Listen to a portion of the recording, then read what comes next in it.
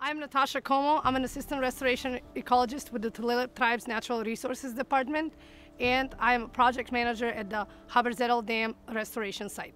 Prior to this restoration, at this site, there was an earthen dam and essentially an impoundment of water and sediment. There was a pond that was used long time ago for watering the fields and also for drawing water for horses and such. This pond was no longer used in such manner by the current owners.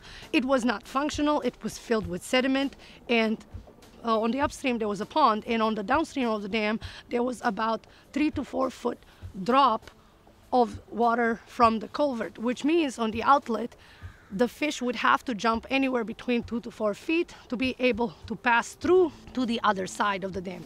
This made this culvert functionally impassable. The Tulalip Tribe's Natural Resources Restoration Program is heavily invested in removing fish barriers all along the Snoqualmie and the Skykomish rivers because they are within the Tulalip Tribe's usual and accustomed areas. This means that we are seeking to open up habitat all throughout the Snoqualmie Basin, and we can achieve our goals with increasing the amount of fish available for harvest for everybody, including the Tulalip tribal members.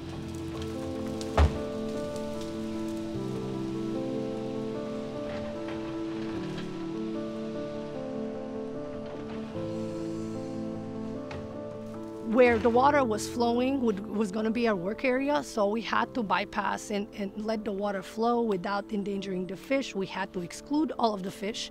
And every dam has sediment impounded behind it, which means we had to remove all of the sediment instead of flushing it down rivers. Once we created the channel itself, we were able to open up the dam and remove that sediment. That was an actual fill sediment that have been actually borrowed from the surrounding areas, and we had to open up that area, put in abutments for the actual bridge, stabilize them.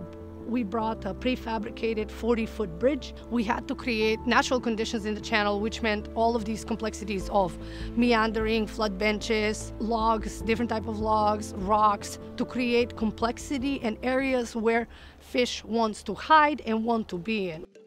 This is a very small basin compared to other basins, but these small basins that are proximal to the main stem of the bigger rivers are very, very important for the rearing habitat where the smaller fry. They provide refugia, they provide shelter for them to go to.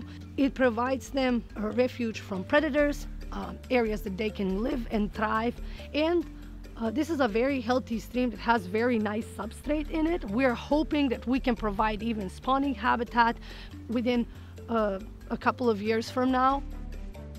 Removing the barrier is only the first step. Creating a healthy habitat by erosion control, bank stabilization, and riparian buffer is the second step.